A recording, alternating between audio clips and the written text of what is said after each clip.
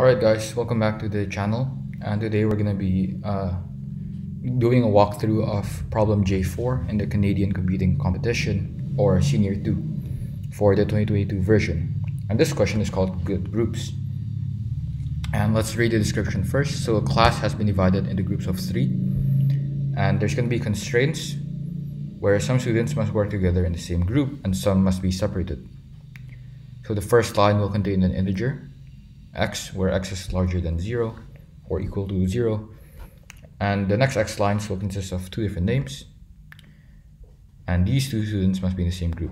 Then there's going to be integer y, same thing, there's going to be two different names, but they must not be in the same group, and the number of total constraints are going to be x plus y, and this will make more sense later if it doesn't make sense to you right now. Lastly, there's going to be an integer g, and it's going to be a bit different because g has to be at least 1. And the last g lines will each consist of 3 instead of 2 different names, also separated by a single space. And these 3 students have been placed in actual groups, so they don't represent constraints, they represent actual groups. So forget this, actually, that doesn't really matter. Let's just look at sample inputs. So for example, let's look at this input. So this guy inputs 1 for x, meaning there'll be one group of one constraint group where there's going to be 2 students and they have to be in the same group for the G group, the actual group. And we see that he inputs a Lodian chi, and for the Y constraints he just inputs 0 because there just isn't any. So there's only one total constraint, and that's this one where Elodian chi have to be in the same group, and they are. So no constraints are violated because they are in the same group. So the output is 0, and the output is just the number of violated constraints. So let's look at this more complex input that I think will illustrate the problem a bit better. If you look at what he inputs for x, he inputs 3, and he inputs a and b, g and l, g and k. So a and b must be in the same group, G and L must be in the same group, and J and K must be in the same group. So J and K are in fact in the same group, so this is not violated. But G and L, they're in different groups. This is violated. And A and B are also in different groups instead of the same group. So this is violated. So that's 2 constraints, right? But then if you look at the ones where they must be separated, D and F are not separated, so this is violated. And the final constraint, which is D and G must be separated, they are separated. So this constraint is not violated. So that's 2 violations plus 1. So there are 3 violations, and so the output is just 3. So this problem is a bit difficult to face. So I'm gonna jump straight to the solution. I'm not gonna do a code along, and I'll just explain line by line. First of all, there's the input specification, right? And there's the input x, which is an integer because x is an integer. And we're going to do x times, we're going to input this x times, where we split the input a. So if you do split, what happens is, for example, the input is something like a space b space c. A will become an array where it's a, B, and C separated by the space. So this is what A becomes, and we just append A to the same group, and we'll explain later why these 3 arrays are important. These 3 lists are important. Okay, so you can kind of see what will happen if we compare with sample input 2, for example. So if I input 3, x will be 3. So let's just try to put a comment there. And if we input a and b, g and l, j and k, I explained earlier what split does.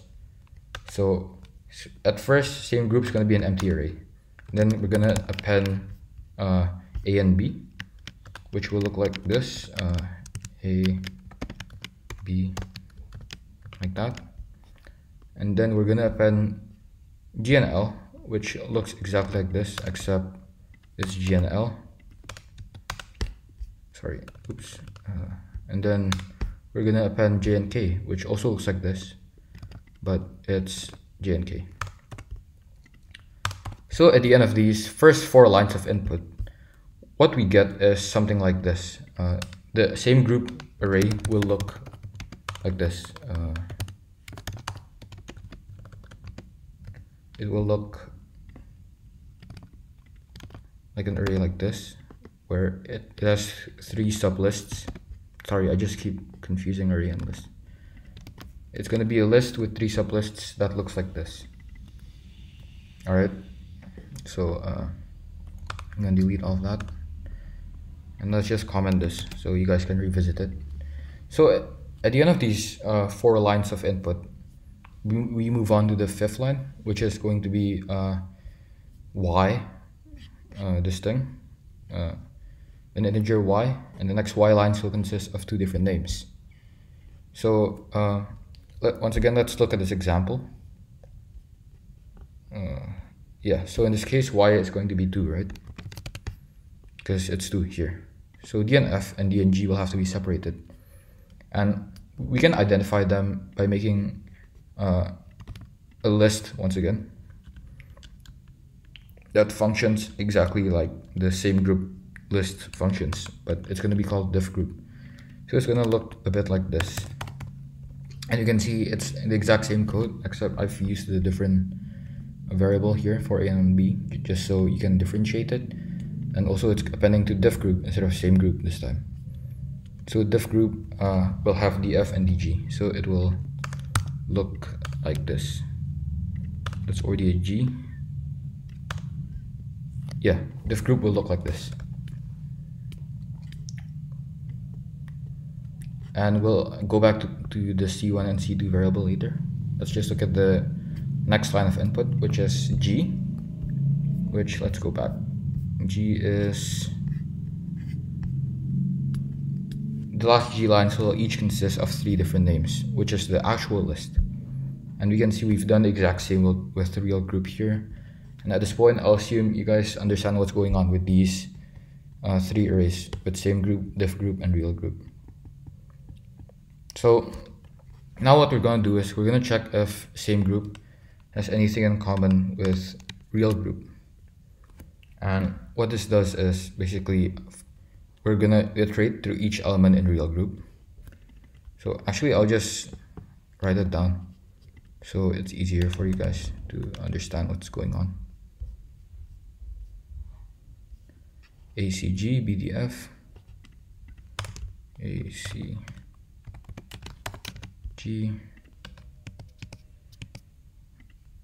BDF. Let's just do that.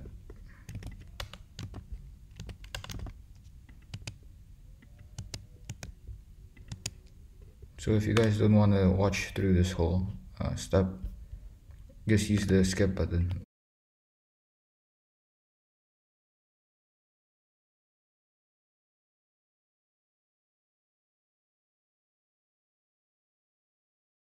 Okay, so the array will look like this. Sorry, the list, the diff group list will look like this. And we're going to see if same group, which is this thing, has anything in common with real group. Oh, sorry, this is real group. So we're going to iterate through each element in real group. So I is going to represent ACG in this case. And we're going to iterate through every element in the same group. So I'm just going to make a copy of this down here so you guys can just see it straight from here. So J, if I is gonna represent this, and then J is gonna represent this, this, and that, right? So we're gonna do R equals all element I for element J. So what this does is it basically compares ACG to AB, GL, JK, BDF to AB, GL, and JK, and it checks if there are any. It checks if J is a sub list of I.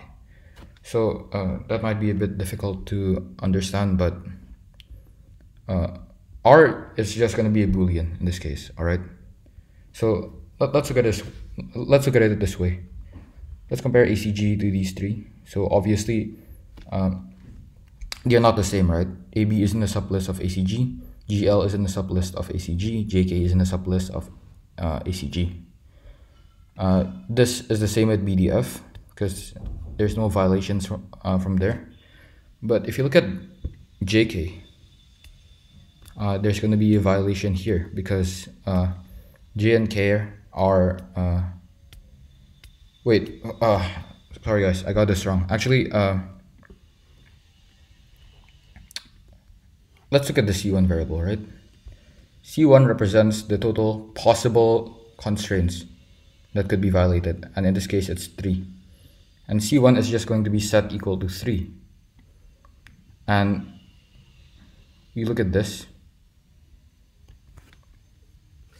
and we see that we minus we start by setting C1 equals X because we assume that the input has violated every constraint that's possible. But we minus 1 every time we see that it hasn't violated the constraint. And we see that it minuses 1 when J and K is found to be a sublist of J, K, and L, which is done from this all function, which you guys can read up a bit on. So obviously nothing's going to happen up until it gets to JKL, and it sees that JK is in fact a sublist of JKL. And once that happens, this R thing is going to return true. And if R is true, we remove one violation. So that's it. And that's just one violation in this case. So 3 minus 1 is going to be 2, right? So let's scroll down. Let's see what happens with diffgroup. Is any in common with real group? So this is the same exact case, except with diffgroup, we do things a bit differently. We assume that they haven't violated anything, and we see that if they violated anything just by checking that if there's a sublist of diffgroup, assume this is diffgroup. All right, assume this is diffgroup. We compare, and we see that if something that isn't meant to be something that isn't meant to be a sublist becomes a sublist, we can tell that they violated the constraint because they belong in the same list, even when they're supposed to be separated. And diffgroup already has all the arrays, already has all the groups that contain this, which is DNF and GND. So we start with 0, but anytime we see a violation, we add 1 to C2. And in this case, there's one violation, right? Where DNF must not be in the same group. So it's compared to real group, and we see that DNF are in the same group. So once again, R will return true. And if R is true, we add 1 to C2. And C2 is initially set at 0 because we assume that they haven't violated anything. But if you look at the other constraint, where D and G must not be in the same group, we see that there's no sublists of D and G in any of real group sublists. So D and G is not a sublist of any of real group sublists. That's kind of a mouthful, but hopefully you guys understand. And since D and G is not a sublist, it hasn't violated anything, right? So we don't do anything with R. It's just only if they violated it, we add 1. So finally, the total number of violations is going to be C1, which represents the violations from the same group, and C2 represents the violations from the different group.